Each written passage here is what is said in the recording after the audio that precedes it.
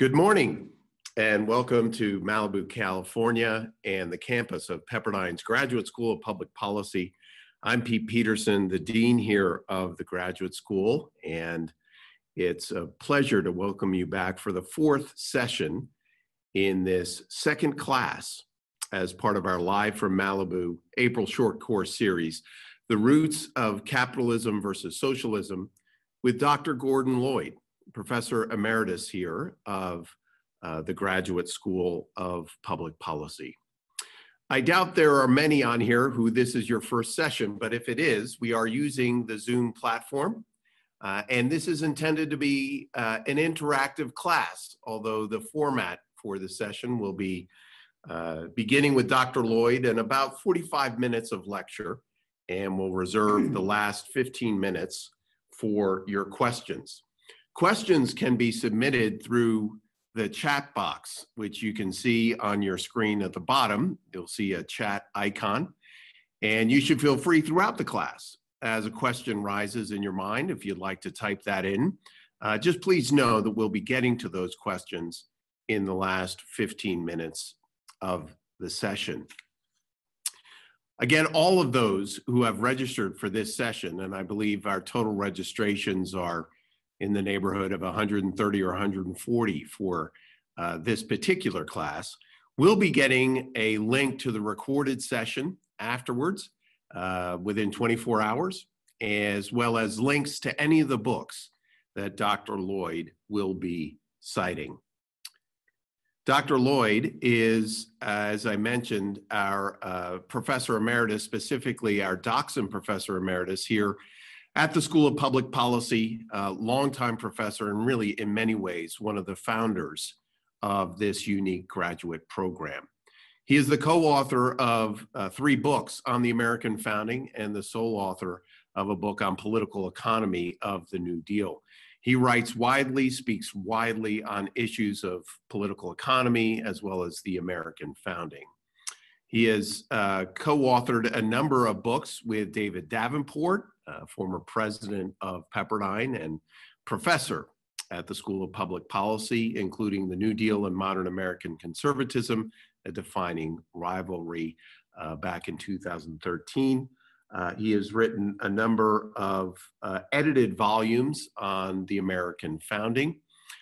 He is the creator as well of an online website exploring the American founding with the Ashbrook Center. This particular lecture a series is a distillation of a beloved class here at the Policy School titled Political Economy. And it's also taken from a co-authored book with Nicholas Capaldi on the subject of political economy and the two competing visions of that. We've been exploring up to this point, and all the preceding sessions have been recorded and are available on the website. Looking first at the foundational debates in the philosophy of economics between John Locke and Jean-Jacques Rousseau. Our second session looked at Adam Smith and the origins of capitalism. Our session last week looked at Karl Marx and Engels, and of course, the Communist Manifesto and the philosophical foundations of socialism and communism. And today, Dr. Lloyd will bring it all to a close with a discussion of how these competing ideas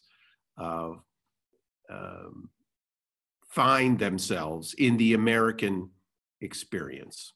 And so I will stop my screen share without any further ado and welcome you here into LC 155 at the School of Public Policy and turn it over to you, Dr. Lloyd.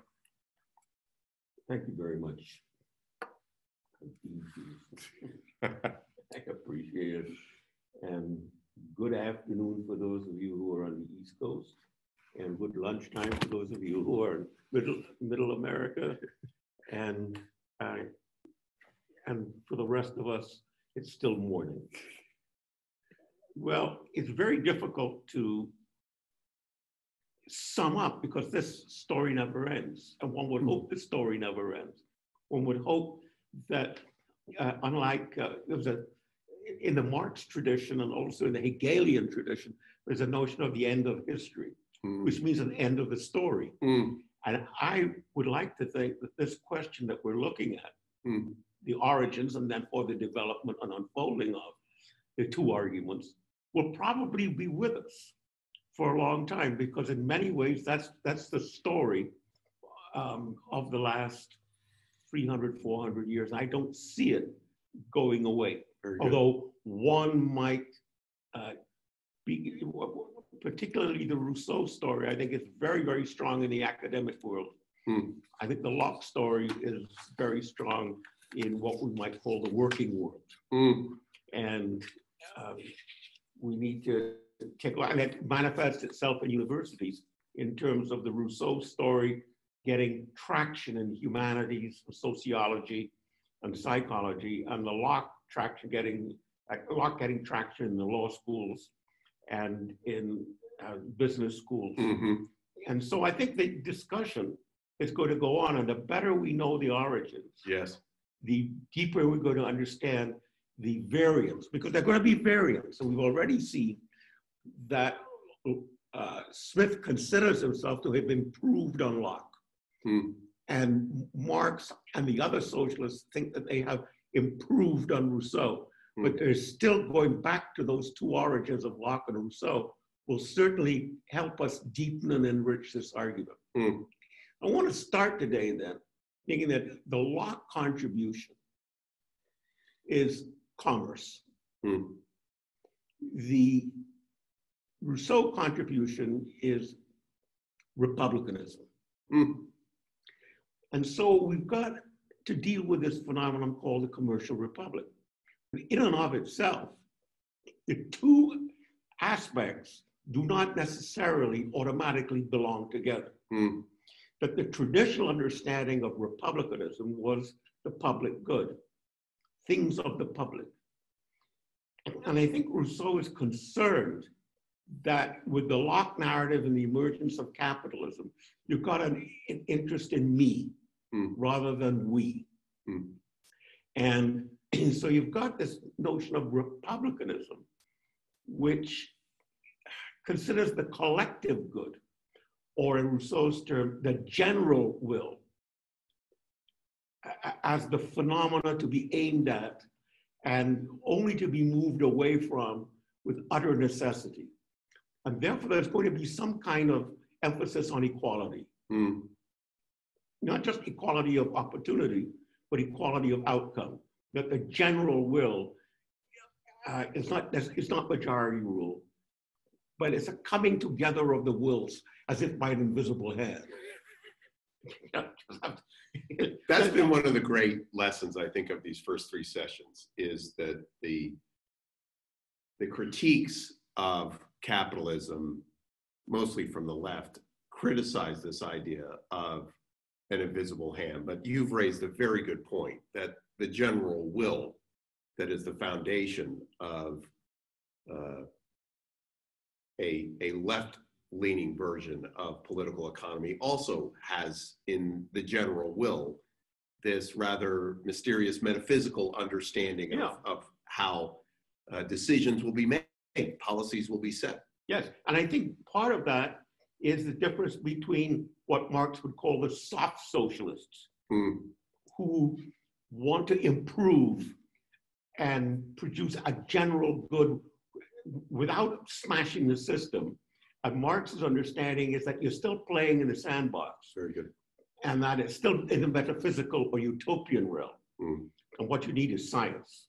And to explain how this general will in the Marxist understanding comes to pass requires one to have a grasp of the dialectic. And so the dialectic itself is like an invisible hand. Very good, very good. But it's not random. Yes. You know, it's not just— We know where this is going. That's right. Somehow nature or history or something out there knows how to pull this all together for the common good. So that's brilliant, right? I mean, that is brilliant. So so in some ways the dialectic, this idea that we know where history is going, that the moral arc of the universe is bending in a particular direction, is in fact an understanding, another way of seeing an invisible hand. But even more so, it actually seems to predict, if we have the right way of thinking about it, where this is all heading. Yes, and last time I mentioned that where it was heading was Marin County, or retirement, or our whole life is to pursue hobbies. And I just find that to be, which means, in other words, that some kind of automation has to be able to take over. That's right. All the drudgery that the division of labor comes with, and we could be free of that. That's right. And it's a specialization. Well, can I just pick up a question from last time that you raised? Do you think it was Marx's idea or belief that when the dialectic was realized and we were in this place, that we were raising cattle in the morning and reading poetry at night and smoking cigars or whatever, or raising bees and organic vegetables or whatever, that this would actually be the way everybody lived in a society? Or did he kind of understand, you know what, there's still going to have to be some people that are putting the, well, who's going to make the pins, right? Yeah, there's going to be automation. Yeah. I mean, that's the only way I can come up with an answer, is that people aren't going to do that, or we make pins and then we go back to society, and then other people in society will come and make pins, and so we will have an exchange, and nobody will be a pin maker, but they will know how to make pins. I think it's somehow the specialization of the division of labor, which is really the alienating each, and that's where the moral critique of capitalism comes in. Very good. It's what capitalism does to people. And also, we've got, and I think I want to emphasize that although we went to Marx, because Marx gives one of the, I'd say, the most acute critiques, that I've tried to mention that there are softer critiques that do not attempt to overthrow. For example, right now, the Labour Party in Britain has been, the leadership has shifted, but there's no shift in the notion that when Labour comes back to power, they're going to nationalize the railroads, nationalize this, that. So without somehow overturning freedom of speech, without overturning political parties and elections, right, and all the infrastructure, but they are going to go straight to the nationalization. Why? And the answer in the socialist tradition is, it's too important to leave to the private interests of individuals. And therefore, if society, and that's where socialism comes in, so if society owns the means of production, then we won't have these catastrophic swings, etc. And so one of the interesting facts, questions for me is that, but then why if you're going to take over the railroads, you're going to still have railroad unions? Why bother? Yeah. Because part of the whole idea of encouraging the soft socialism, building the unions and a labor party, was to protect the workers without overthrowing the system. Yeah, if it's labor and management, then the people become the management. So why do you need unions? Right. Very good. So that, and that, by the way, is still an issue here in the United States. Yep. The unionization of federal employees. Very good. Which becomes an interesting mix of the two traditions. So we must be alert for, there are softer versions than we've been through, and there are harsher versions. So how can we come up with a commercial society when both seem to be operating in opposite directions? And I think that's the challenge for us in this session, to look through that, realizing that there are going to be some twists and turns. And let's just begin, for example, with a question I often get and ask myself: does the Constitution of the United States require or encourage a certain kind of economics?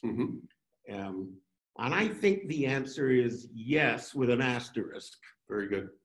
And the yes takes us right back to the first session we had, is that there is a little appreciated, I think, clause in Article 1, Section 8, which gives the 18 powers, lists the 18 powers of Congress, is that Congress has the authority to encourage the arts and useful sciences by means of issuing patents for a limited time.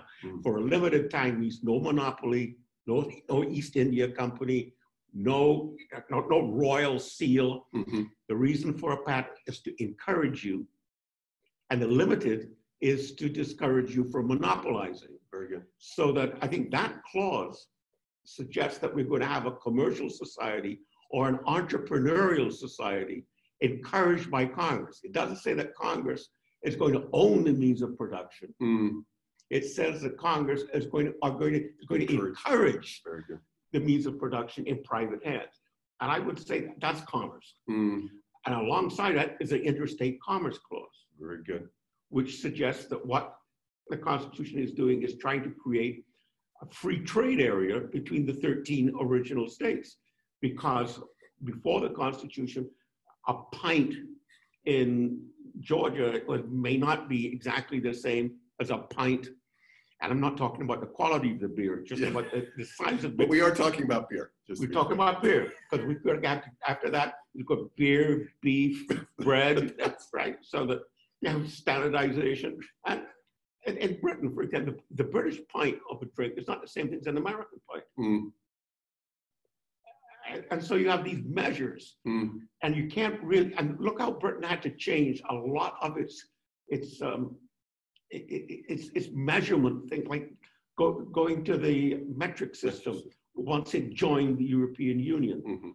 And so I think in one area, the interstate commerce clause, plus no coining of money at the local level, etc., is to try to create an extended orbit. But isn't that interesting, Dr. Lloyd, that it was through economics and commerce that we moved from the challenges of the Articles of Confederation, where there was really these varied states operating very loosely held together, that it was through the mechanism of commerce and the interstate clauses that you're talking about, that was the way in which we understood ourselves, yes, as states, but also as a nation.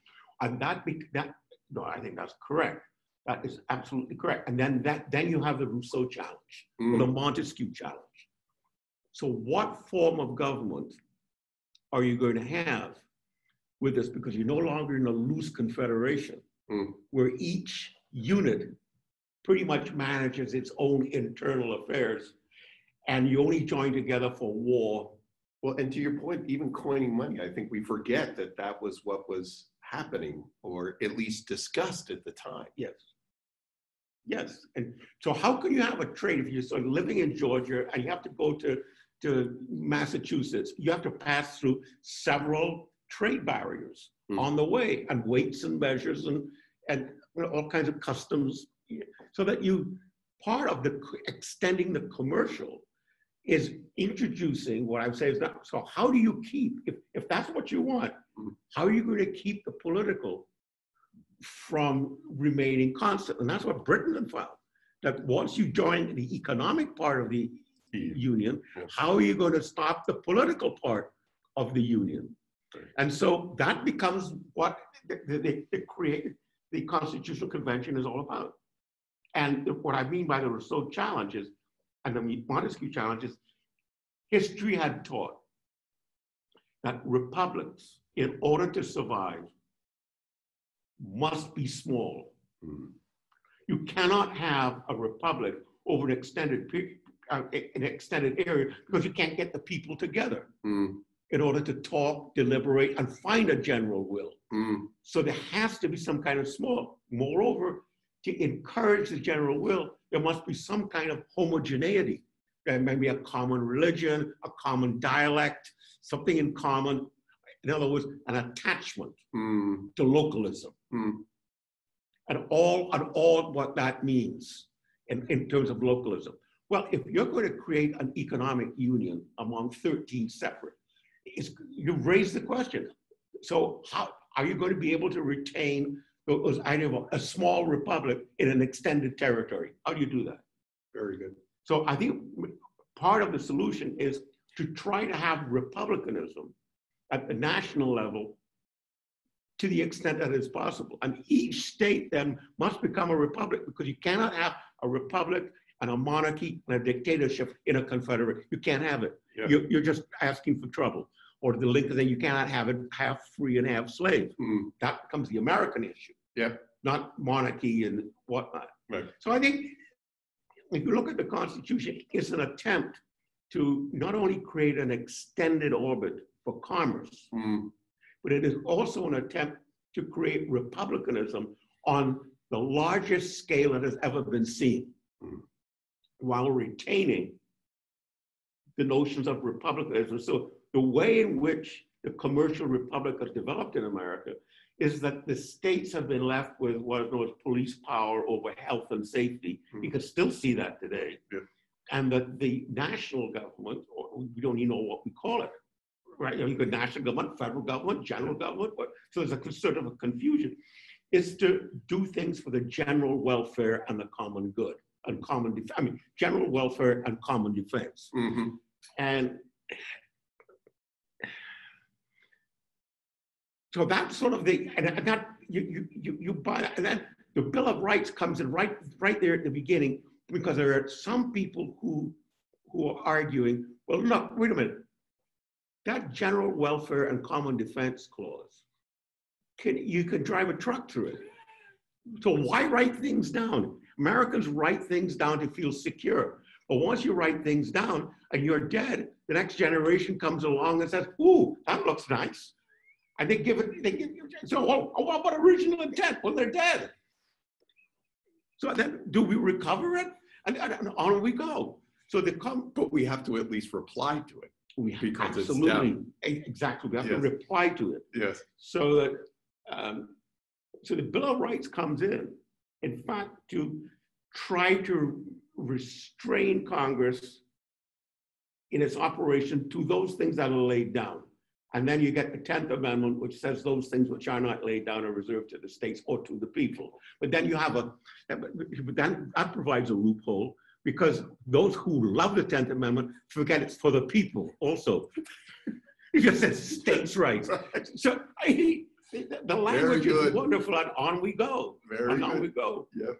And I would think that, for example, one first battle over commercial republic in America was the bank issue with Hamilton. And Hamilton claimed that Congress had the power to create a bank. Because, and the opposition would say, well, where in that list of 18 do you see Congress has the power to bank? Well, you don't, but you can imply it. Well, that implicates, well, so where do we stop this implication? Well, there's a reasonable interpretation and there's an unreasonable. Well, what's the reasonable? That it is necessary and proper to conduct commerce that we have a central bank. Well, and so we get this notion that commerce then requires some infrastructure or support, and that becomes then is how far do you go? That is, does it have to be completely free market, or is there a room for government consistent with a market structure? And by the time you get to Jackson, Jackson sees the banks are controlled by the few who are rich to muck the rest of us up. And so he refuses to charter. Yeah. And then we've got a lot of court cases, where you don't have in Britain and you don't have it through Europe. A lot of these cases over commerce and republicanism and the states and the nation are taken to court. You have the slaughterhouse cases, right? And then you have the Lochner case in the 1890s. To what extent can states pass minimum wage laws? To what extent that? Then you get the 1930s with the New Deal. Right. and a sort of a switch. So a lot of this is not just linked between commerce and politics, but you have, because of the Constitution, we bring the judges in. Yep. So that the American situation is very complicated. But driven by these questions of political economy. It really is. That is correct. Yeah. That is correct. And I want to make a distinction between what we might call political economy and social economy. Very good. Okay? Political economy, when we first talking about, meant that the economic question, what shall we eat, what should we do such and such, comes out of the household and goes into the public arena. It goes into the political sphere. So it becomes, the economic question becomes political. Because it becomes political, it doesn't mean that the politicians make the decision. It just goes political. Right. Yes, it goes public. Right. Social question is what the socialists are interested in. And the social question is, well, what happens to the rest of society when the few become now the capitalist replacements for the monarch and the aristocracy? They start running the show. What about the rest of us? We see poor housing. We see people on the streets. Yeah. What about the rest of society? Yeah. And so the soft socialists would say, well, let's set up cooperatives. Let's set up a utopian idea like the Fabians, and we have schools and we have experimental things. Yeah.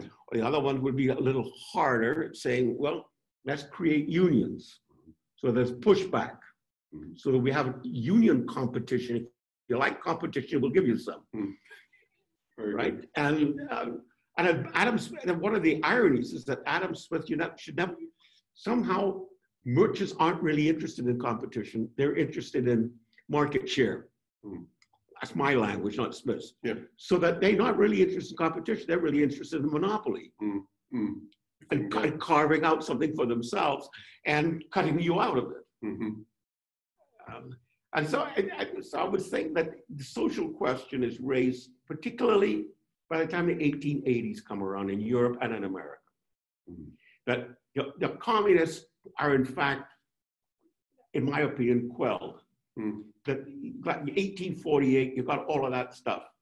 And in the 1880s is now more managerial. So you get Woodrow Wilson and the administrative state. Which we just covered. And you get Engels saying that the state will wither away. To be replaced by? An administration. Yes. All administrators, entrepreneurs are gone. You've got in the 1930s, 1932, FDR's Commonwealth Club speech, a must for all public policies. We'll send a link. The Commonwealth Club speech. Yeah.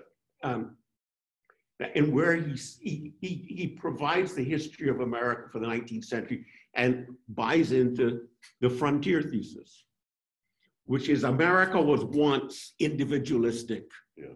And we conquered the frontier, et cetera, et cetera. But now those days are over. We're now in the industrial age, such as that. And therefore, we have to do something with the problem that we have instead of stop dreaming. And so he declares the age of the entrepreneur is over. We have now the arrival of the enlightened administrator. Yes. And so, again, the issue is, that means that basically the production issue has been solved, but all we're interested in distribution. But the Great Depression and the New Deal is all about creating production. But so you've got this clash in the New Deal between government increasing production by hiring people to work, and then the distribution problem is that we have to look out for the forgotten man. Yeah. Production and distribution. And that's very important. Yeah. And what is also fascinating is that in 1848, when you got the Communist Manifesto coming out of Europe and making the hard case for socialism, you've got people like John Stuart Mill and Sumner and Spencer, Herbert Spencer, around about the same time, making what I would call the hard case for capitalism. The hard case for capitalism is the introduction of the phrase laissez-faire, which Smith does not use. it basically comes through this conversation. And what is laissez-faire? It's a French term, which means to let be.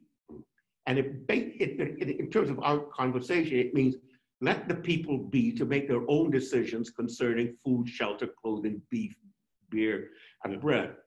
We could figure that one out. And with that would come laissez-faire meant a minimum state doing basic objectives. And laissez-faire had a strong following in Britain. And that's, so you got laissez-faire becoming the capitalist side, the hard capitalist side in terms of arguments. Mm-hmm. And you have communism being the hard socialist side. And you got two Darwinists at work. Yes, you do. Boy, this is a great point. Because the Sumner-Spencer thing is that Spencer wrote a piece called Man versus the State, and in which he makes the argument that the state doesn't really know what it's doing. People don't know. There's no such thing as an enlightened administrator. There's no those kinds of, and that comes right out of Adam Smith. Mm-hmm. But what he then poses as a case for letting things alone is a doctrine of the survival of the fittest, which means that the way evolution works is that those who work hard get it, those who don't work hard don't deserve it. Yes. And so it's a species argument applied to human beings. Yes. So that by the time you get to the 1880s, the case for capitalism has provided its own hard case for opponents to hit it. Right. That you mean laissez-faire becomes do nothing from the government. Right. But it tracks with Darwin in that. Yes, correct. It tracks with Darwin. This is Darwinian, as much as we have a Darwinian understanding of human evolution, then a radical capitalist, laissez-faire system really does track in accord with our nature, so to speak. Yes. Yes. And then you've got the sort of the hard socialist, the Darwinian notion of the evolution of regimes. Yes. And the survival of the fittest is going to be that capitalism won't survive. Yes. And something will replace it. It will have the best features of feudalism. We're all nice and warm together, closeness. Mm-hmm. But it will not have the poverty of feudalism. Mm-hmm. We'll have capitalism, the richness of capitalism, without the alienation. Yeah. So the promised land is friendship with plenty. So isn't it important, again, just to draw back to one of the earlier, our first class here, that we are having very much of a human nature debate, right? Yeah. And I wish I knew or could remember, there's a great book on Hitler versus Stalin. Mm. And at one point in the description, the historian was making the case that Hitler was taking a very Spencerian notion of human evolution, that it was purely genetic, while Stalin and the communists were taking a very much of a nurture societal understanding of human evolution. So it was a nature versus nurture debate, but it was nonetheless very much of an understanding of how human nature was formed and evolved. Yes, and one of my problems with that thesis is that there's very little nurturing in Stalin. A heck of a lot of killing. There's a hell of a lot of gulag. But isn't that the case, right? I mean, that if you're going to follow that view of human nature, there really isn't a genetic nature to our evolution that is purely nurture, then you're going to force a lot of people through these so-called nurturing institutions where if they resist, there's going to have to be bloodletting. Well, we'll give them a chance to. We're going to have to crack a few eggs, in other words, to crack a few eggs. We'll give them the chance to repent. That's right. Not in the church. What's that? Not in the church. Not in the church. No, the Church of Stalin. Very good. So the whole idea of what a church does changes. Yes.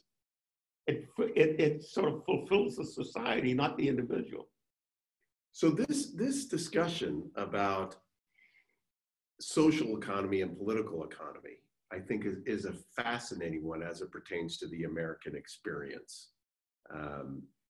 And this understanding as well of human nature that the founders had, and an understanding that there was going to, so to your point about tying together, is the Constitution presuppose a certain type of economic system? Yes. Almost begs the question for today, and we don't have to go too far into this, but do other types of political systems, can they still support a commercial system? I don't even want to call it a commercial republic, but of course I'm thinking about China now. Yeah, well, you see that's very, yeah.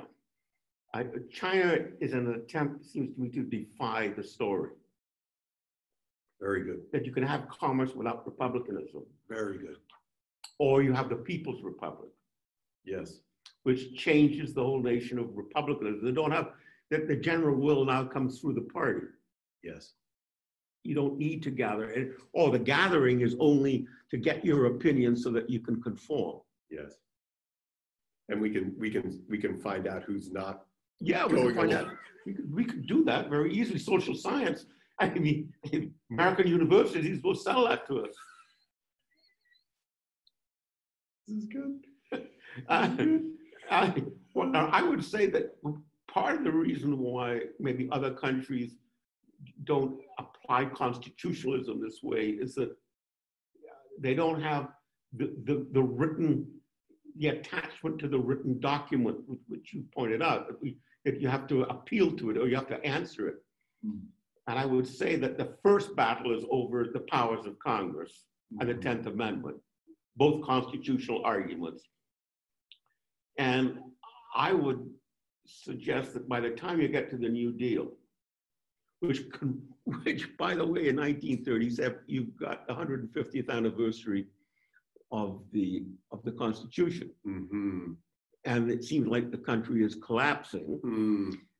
And I find it virtually impossible to read FDR's speeches and the whole politics of the New Deal without understanding that the Constitution is not just lurking, but we have an issue over the constitutionalism of what the New Deal programs are all about. Mm-hmm. And you got FDR appealing to the framers.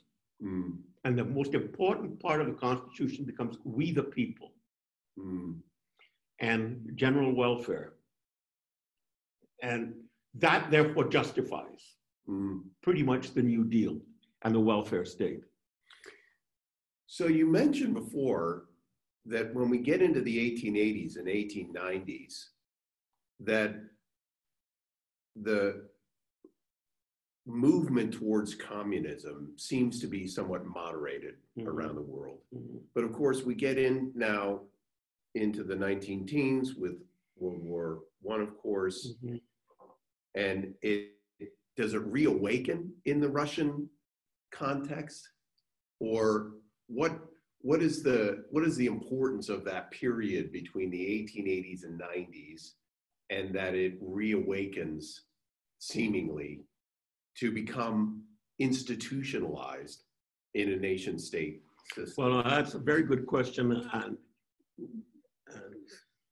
we don't have a long time to answer that deep question. But what I will say is briefly in response is this, that somehow the Russians, the Soviets, Lenin, Stalin, and the Chinese with Mao figured you could skip a stage.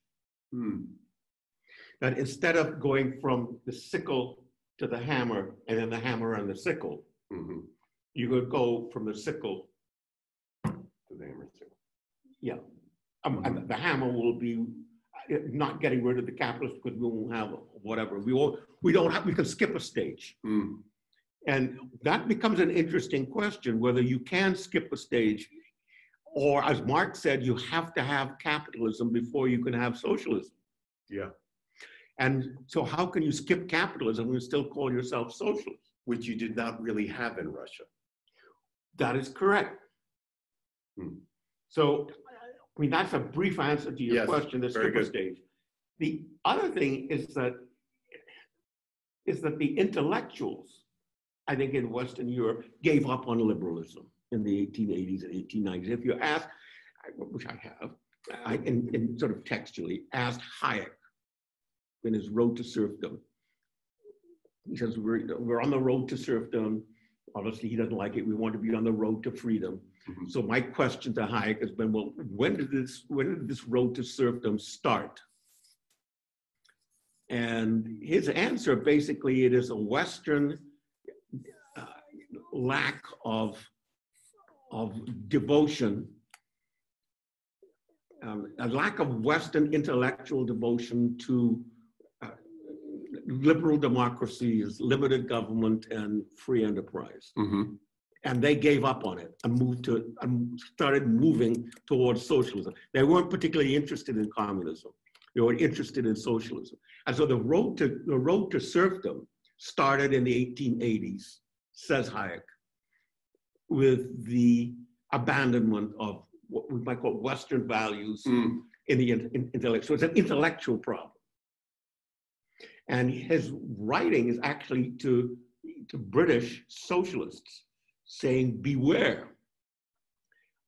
Now you're coming to the end of World War II. Beware that you don't go on a road to serfdom. And of course, what happened is that they introduced the welfare state, they introduced all of that. But in that process with Hayek and then Friedman, capitalism and freedom, he makes the case. So that even though the intellectual world seems to have moved against the Western values, it hasn't moved too much towards Russia. I mean, it's sympathetic. Yes. Sympathetic to Russia because it's egalitarian. Supposedly egalitarian. And so it doesn't matter that we're equal in poverty. We're egalitarian, as Tocqueville says it. You know, they exchange. It's equality. And so Friedman would say that the turning point for him is a bit later. The bit later is the Great Society emerging. And so his case is against the Great Society. I think Hoover's case was against the New Deal. Yes. By the time the New Deal comes along, laissez-faire has a bad name. Yes. Individualism has a bad name. The person who used the phrase rugged individualism was Hoover. He invented it. Yeah. And he invented it after World War I to explain what was different about America than Europe. In response to this question, though, about whether socialism here in the United States. Exactly. Very good. And he presents the idea that Americas are full of rugged individuals and section. He doesn't mean laissez-faire. He doesn't mean all of it, but it becomes an obvious bang. You're just interested in individualism. Yes. And part of the problem today, it seems to me, with this social distancing, is that you're encouraging individualism. And if individualism is the problem, how's that working out? How's that going to work out? Right? I mean, the ironies of all of this. Yeah. And the Great Society is built on the premise that we have enough production. Yeah. We are a rich society, but not a great society. Yeah. We must be able to take care of this. And then you ask, well, where's LBJ getting a constitutionalism for this? Yeah. FDR got it from the General Welfare Clause and We the People. Yeah. Progressives get it from We the People. Right. But where's LBJ get it from? Right. 14th Amendment, equal protection. And so now you've got the courts involved in the process as well. FDR used to get really mad. He gave a lecture on what the whole idea of good government is. He said, you've got Congress, which is a horse. You've got the president, which is a horse. We're carrying the carriage and the American people are in it. That's what the New Deal is about. Problem is the judiciary, the horse is backwards. And what we have to do is to change the judiciary so we have three horses carrying the chariot in the same way for we the people. Yeah. Interesting about the Great Society, you've got the three horses working together. Yes. And were the people in the carriage supposedly, did they have reins in their hands, or were they just being let that alone? was the vote mandate. Right. They gave a mandate. They had the whip, and they say every 4 years, bam, here's the whip. And if you want a little slash, do it every 2 years and make sure that we're going in the right direction. So the whole idea of what a commercial republic is supposed to be changes. Is, Congress is now the attachment to the president. The Supreme Court is supposed to guide what the mores are. Right. And whatever happens to federalism and states' rights. So do you buy the argument that some have put forth that at the time of the Depression and the New Deal, when our political economy and those kinds of perceptions and systems were under such withering attack globally, much less in the United States, that Roosevelt's proposals within the New Deal were in a way to temper the prospects of going full socialism in the United States? I think there's that. Yes. That as far left as Roosevelt went, to keep it within context, he was responding to those, even within his own administration, who wanted to go so much further. They did want to go so much further, and I think that then there's tradition of reading the Declaration, the tradition, even though it's pushed in terms of the Constitution. I think that there's that, and Roosevelt kept getting criticism. So it's not just from the left, he's getting criticism from the right.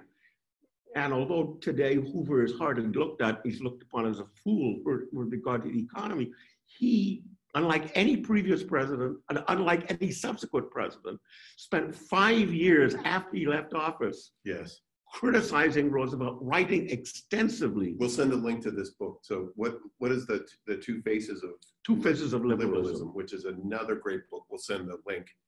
But this debate between Hoover and Roosevelt lays out, seems to me, how far on the one hand you can go and keep a commercial republic, FDR, and you've got this criticism which is going on, and it starts catching. The criticism starts catching by 1938. Now, you say that's a long time, but Roosevelt loses the Congress in 1938. People forget that. So you've got 6 years of this building, and the cost of stopping Roosevelt. Yes. And his own administration is wondering how far they can go. And Roosevelt in $1937 gave a speech, and when you read this, you're going to say, oh, wait a minute, is he really pulling one over on us? He makes the case for free enterprise. Roosevelt. Yes. And how he is saving free enterprise. And so you have Hoover saying he's saving free enterprise. You have Roosevelt saying he's saving free enterprise. Where's the debate? Where's the debate? Right? And Hoover has said, this is not a competition between two personalities. It's a question between two philosophies. Very good. And, it's the forgotten man thesis is fascinating. Because originally, it was Sumner in the 1840s, 1850s, who introduced this notion. And the forgotten man is where A, the left-wing thinker, persuades B, the parliamentarian, to tax C, us, to enhance D, the down and out. And so who is the forgotten man in this story? The voter, C. Very good. When it comes to Roosevelt, he frames his issue in terms of the forgotten man. But the forgotten man in Roosevelt is the marginalized man. Is D. Yes, that's right, is D. And so the whole idea is 1/3 of the people is that's not 1/3 of, where we have to have everyone, and then you get to LBJ, and he admits that it's no longer really 1/3, it's 1/5. But we can't be a great society unless we take care of the 1/5. It's an embarrassment. It's an injustice. Yes. That we have to take care of this 1/5. So he continues the forgotten man, which then becomes the marginalized man. Mm. Under Roosevelt, a forgotten man is D, the down and out worker, etc., in the breadline. The forgotten man in LBJ's Great Society is really the African American. Mm. Mm-hmm. And so on that note, tie this back then to Marx, and I want to connect up. So the forgotten man in Marx would be one that he presumed in the Great Dialectic that this was what was going to happen with capitalism. There were going to be millions of forgotten men and women. Would he put them into the proletariat category? Yeah, and that they will finally realize that they have nothing to lose but their chains. Mm. And they will rise up and they will take over. Mm. So it's not that they have to be fed. See, that's soft socialism. Mm. We feed them. Marx says, you take over. Yeah. And in his Communist Manifesto, everyone shall work. Yeah. And the person who he thinks doesn't work is the capitalist. Yeah. So everyone is going to work. But the work is not going to be division of labor. It's not going to be labor. Yeah. Yeah. It's going to be pleasure. Yeah. Because production, the question of production has been settled. So I think keeps coming back to that. Yeah. And so what are we facing? We're facing this issue now. When are we going to go back to work? Yes. Well, this brings up another point, and we're starting to get some questions here. Good. We're in our last. We're going to run at least 5 minutes late. I'll just warn the class. The difference in the American context versus Marx, which was stateless, obviously, when Marx was conceiving of this. He did not have a nation state that had taken this on. But just what the value of work is. Now, in the American context, it would seem to me that the founders understood that work not only had its essential role in a commercial republic, but there was something about work in and of itself, especially when you look at many of the founders who were themselves businessmen of one stripe or another, that Marx doesn't seem to have a very favorable understanding of work. Is that fair, or is it maybe the type of work that Marx is seeing around him just such drudgery? That's very important. And I mentioned last time that it was really Engels in many ways who radicalized Marx. Mm. Anybody who was anybody on the left went to Paris in the 1840s, full of salons, full of cool talk, full of getting this done. And so they met in Paris. Yeah. And Marx, I think, was a dreamer in part. So his idea of the German ideology and this fishing in the morning, doing such and such, was done in 1845. By the time 1848 had come along, I think Engels had shown him his book, which was called The Condition of the Working Class. Mm.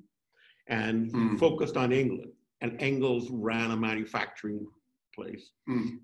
And so he wrote this book, and we often think of Dickens in talking about very good on the streets and this, that, the other, but Engels also with a harsher tone. It's not, and so that becomes, I think, the framework for the collaboration between Marx and Engels, the condition of the working class. Mm. And that Adam Smith had made the argument that in the wealth of nations, that by letting people be, the condition of the working class will rise. Certain individual, unfortunately, it'll happen with the harshness of this division of labor, but the whole nation will be lifted up, and we can solve the problems. Right. By the time you get to John Stuart Mill, is this, and Tocqueville and Mill, 1830s, 1840s, you get this notion of the rise of communism, the rise of a strong egalitarian, a strong critique, appealing to the masses. That's where you get the whole idea of the individual is replaced by the mass. There's no individualism, or if it is, it's just among the people who are trying to control it. And so John Stuart Mill says the people will resist this. Tocqueville is a problem, whether the people will resist this. And what Tocqueville is talking about is the nanny state. He's not talking about the communist state, right? That's right. He is looking at that soft socialism is coming. Yes. And people are going to buy into it. Mill is talking about soft socialism also, and it had nothing to do with the hard socialism, communism. Tocqueville he doesn't even think that's coming in terms of the temptation. Yes. And Mill answers Tocqueville in a sense and says in his political economy. By the way, Mill's political economy, which not often read, but we read it in the class, is 1848. The same year as Marx. So you can just, so Mill says once the individual has tasted the benefits of work and labor and now is raising themselves up and is no longer part of a mass or potentially part of a mass, they will never give that up.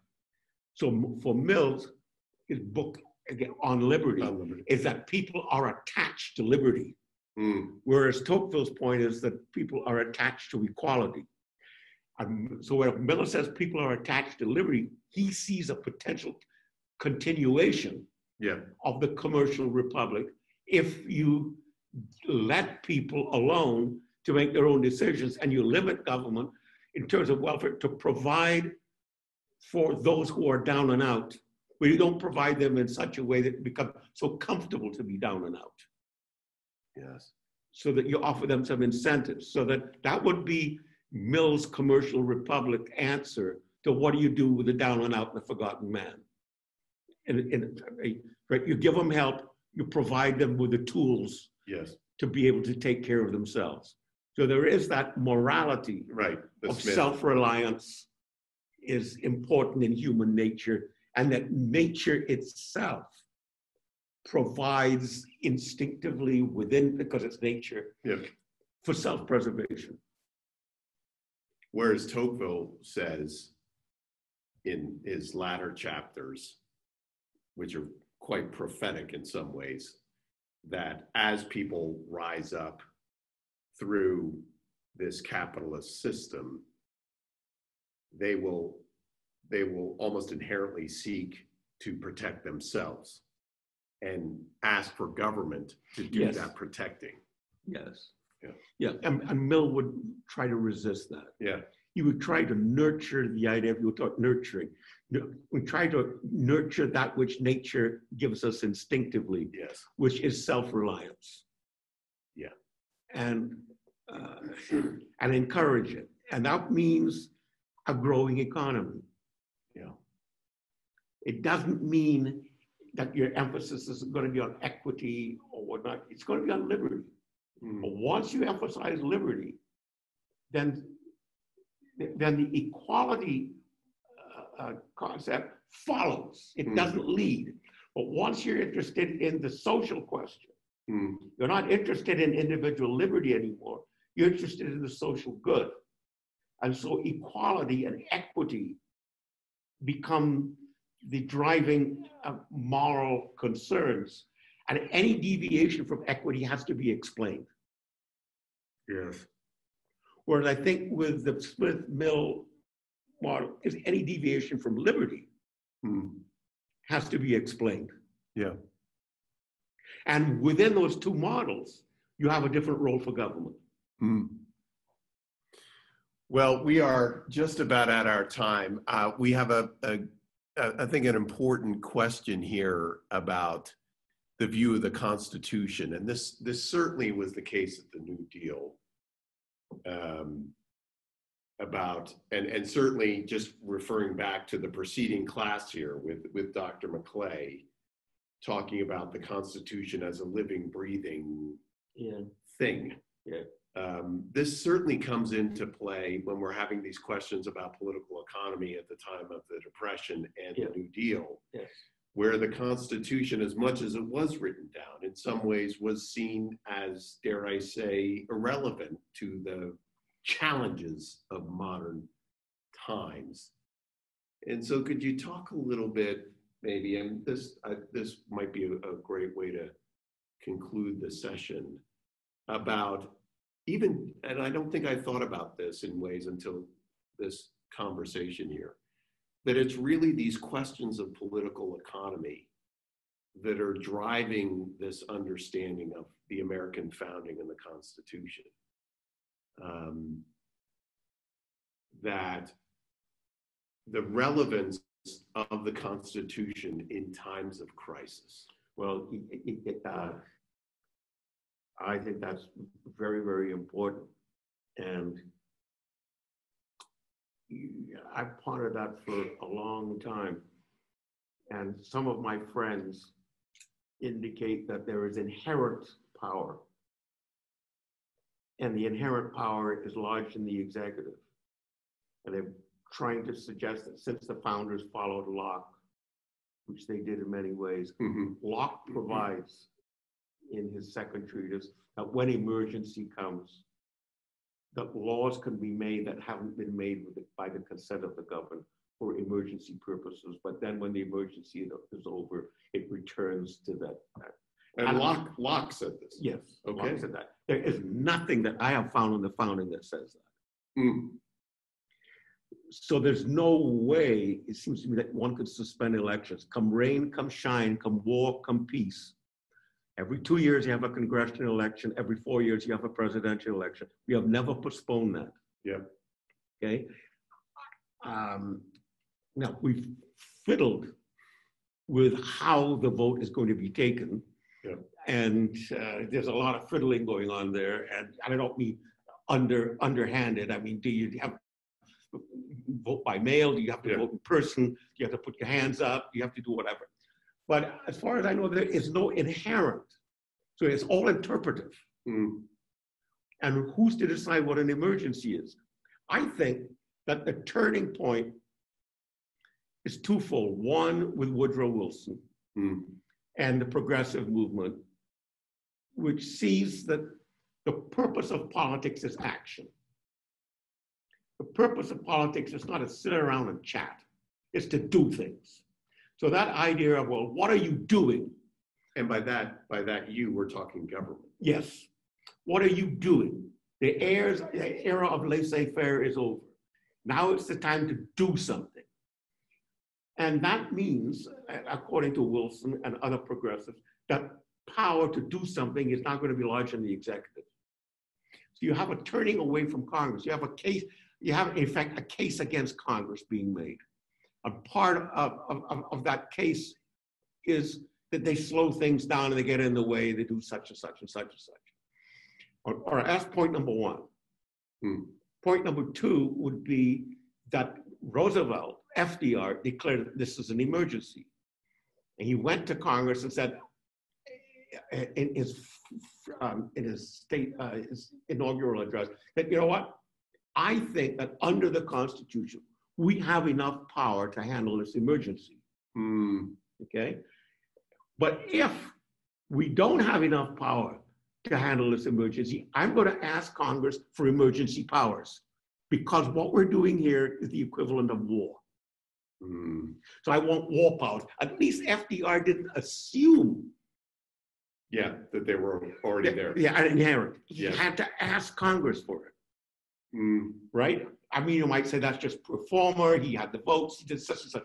But the language of the importance of the Constitution, which is what you're getting at, yes, right? Just even required him to have at least the rhetoric and decency to say, I'm going to ask Congress for the war powers. But then, of course, he went on and issued a whole bunch of emergency recommendations. So I think the first one is the idea of we're in a new era. That's the progressives. Power must now shift to the old system of the founders was pertinent for the 18th century, but now we're living in the late 19th century. We need a new form of government, and that's going to be the administrative state. Yes. And then you get to Roosevelt, which is, we're in the war. And he says, but the memorable phrase, and David Davenport and I have worked on this, the memorable phrase from the first, from his inaugural address is, all we have to fear is fear itself. That's what we remember. Yes. But the most important phrase is, what the people want is action, and action now. So you become an action government. Mm. And then once you unleash the idea of an action government, the question is, how do you restrain the government to action which you've justified as proper under the Constitutional Congress has granted you the powers, which the Supreme Court declares that you don't have. Yes, very good. And so then that has to sort of unravel or make sense. John's LBJ has absolutely no hesitation in saying we're going to have a war on poverty. Yeah. So politics becomes war, as David and I have argued. And we'll send a link to that excellent book, your recent book on that, because it obviates deliberation.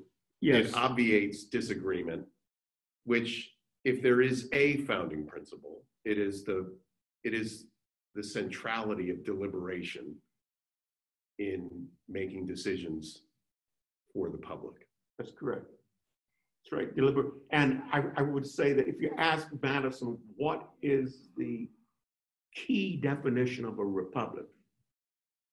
It's the attempt to capture the deliberate sense of the community. It's not the general will, it's the deliberate sense. And so the deliberate sense is like, you have a 2-year election, and you have a 4-year election, you have local elections, you have a chance to sleep on it, you have a chance to talk with your neighbor, people talk, so that a deliberate sense based on reasoning, based on persuasion, right? It's not just willing it into being.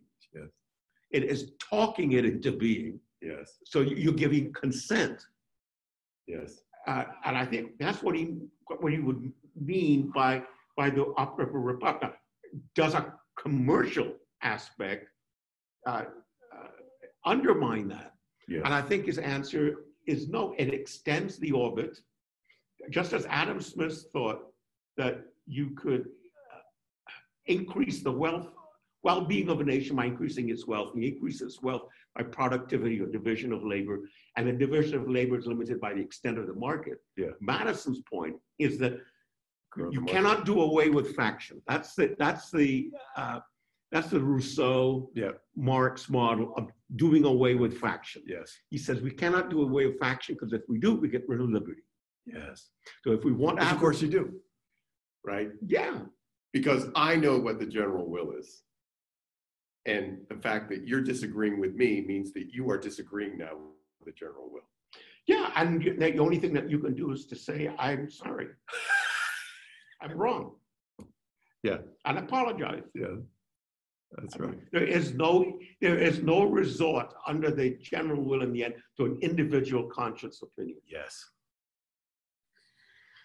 Well, Dr. Lloyd, this has been just an amazing, the questions we're getting now about is if we can extend these into May. And we are having those conversations, I'll just say. This is the last planned session for this series. And I'm seeing so many familiar names and faces on the screen. I know that many of you have enjoyed this as much as I have. I've told Dr. Lloyd off camera, if you will, that if this camera was not plugged into anything, I would be the most benefited, grateful person in the world just to spend these last 4 weeks with you, Dr. Lloyd. It's been such a pleasure. You wouldn't say that if you didn't mean it.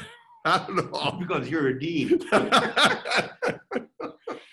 Well, Well, we are going to bring this session to a close. Again, we're going to send you all the links to the books described, some of which Dr. Lloyd has either written or co-written. And of course, also a link to this recorded session that you should feel free to share with your networks. Just really such important questions that are so relevant to today. And should we schedule either a new series or individual sessions with Dr. Lloyd, we will certainly let you all know. I want to thank you for your time spending it with us. We do have one more session left for today, which is Dr. Bob Kaufman is going to be starting in about 20 minutes, his series on foreign policy and grand strategy. And so if you are going to join us for that, you need to click on the specific Zoom link for that. That should be on your calendar or in your email. Otherwise, please take care. God bless. And I know we'll stay in touch. Thank you. Goodbye.